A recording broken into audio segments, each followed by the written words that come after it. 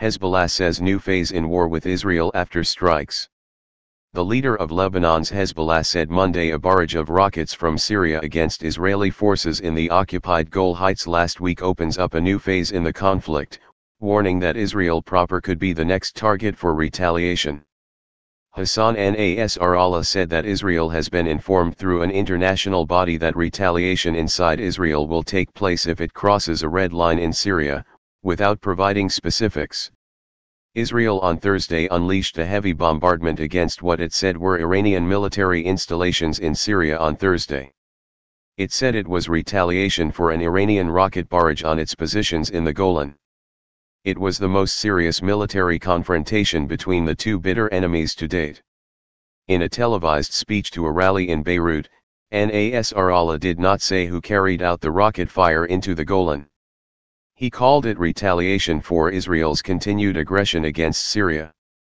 In past weeks, Israel is believed to have carried out a number of strikes against military bases in Syria, killing Iranian and Syrian troops.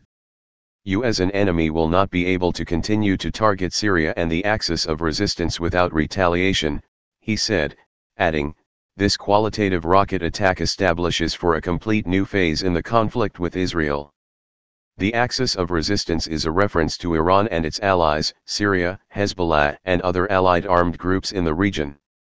Nasrallah said Israel has downplayed its losses in the strikes, in which he said 55 rockets hit military targets in the Golan for the first time since Israel and Syria had reached a ceasefire and a disengagement agreement in 1974. Israel had said it downed 20 rockets coming from Syria. He said Israel's retaliation mostly hit a number of posts in Syria that had already been evacuated. He said Syrian air defenses downed a number of Israel's missiles. He said the barrage broke the prestige of Israel and that the attack, Israel's response, and its response against Gaza protests on Monday show it is far from ready to face its opponents. If anyone is afraid of war in the region, it is Israel, Nasrallah said. He also blasted Bahrain's foreign minister, calling him an idiot and a traitor for supporting Israel's right to respond to the barrage of rockets coming from Syria.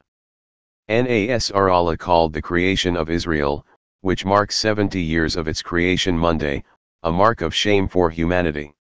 He said the pressure from Israel and the United States on Iran is not just because of its nuclear program, but is in essence because of its support to the Palestinians and other resistance groups. He urged the Palestinians not to accept any new U.S. peace plans.